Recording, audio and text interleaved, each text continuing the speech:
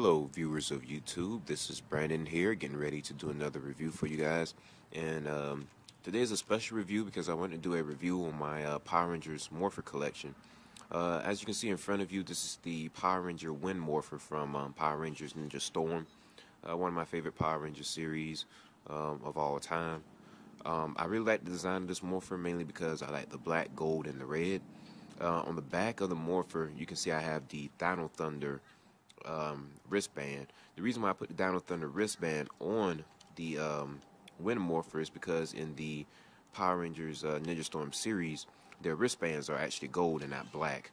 The standard wristband I got from with Bandai was a black wristband, and in the show it wasn't really black, so I decided to change it to a nice little, gold.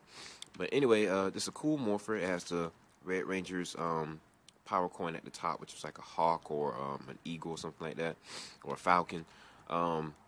It spins around to have like that cool little feature when they morph. They do, the whole Ninja Storm Ninja form, and they spin that little power coin. You also have your Morpher button, your call button, and this little button right here is a cool little feature because it's what they used in the show. It's kind of like a Ninja Strike or a Ninja Blast that they use with their Morphers. So I'll show you how that works now. The on and off switch is right here on the side, as you can see. Just flick that on and you'll get like an indication of a little sound. If you want to morph, you just press this button right here and you just spin this, and you get that cool little sound on the morph. You also got your lights up here at the top, but you really can't see it. I'm actually outside during the day.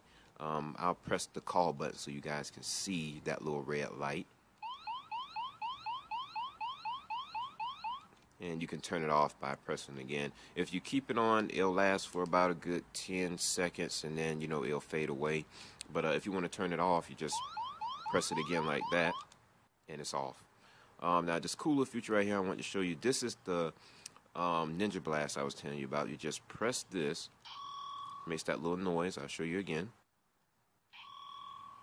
And when you press that, just like they do in the cartoons, you can spin this and it makes like these battle sounds where you they shoot off like these little ninja blasters. At least that's what I think they call them.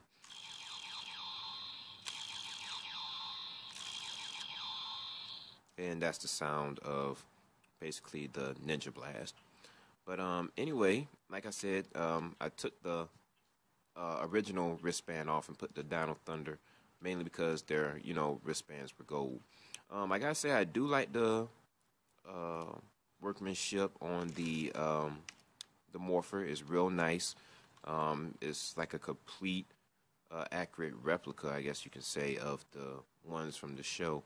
And most of the times, I really think they used the toys for the show, if I'm not mistaken. But I think it looks great. It's a nice Morpher. I might sell it. I might not. I'm not sure yet. But if you guys can convince me to sell them, hey, I'll put them on eBay. Set up a little PayPal account, whatever, and let you guys order them. So that's it for this review. The next review would be the Thunder Morpher. I'm sure you remember Hunter and Blake. I would do that one for you, and hopefully you guys will like it. So thanks for watching.